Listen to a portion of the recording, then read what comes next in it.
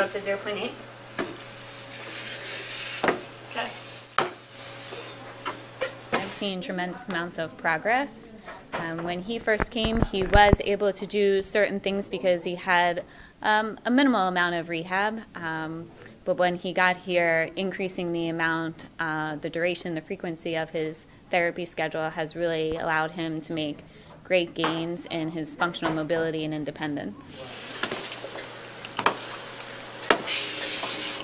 So you're directly against gravity. You're in the standing position, which we all want to be upright. And then when the treadmill is going, we have people advancing each leg.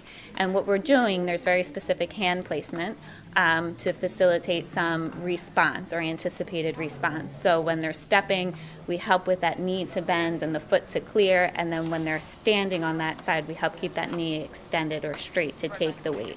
So the ultimate goal is over time for him to continue with this and potentially see some improvements in some muscles that aren't working right now, or some sensory changes or some balance improvements. He did have some comments at the end of the session saying that his legs felt a little tingly. So, and we have seen that response in other things that we've tried with him, such as FES cycling, where we put the electrodes on the muscles and the muscles contract from the electrical stimulation.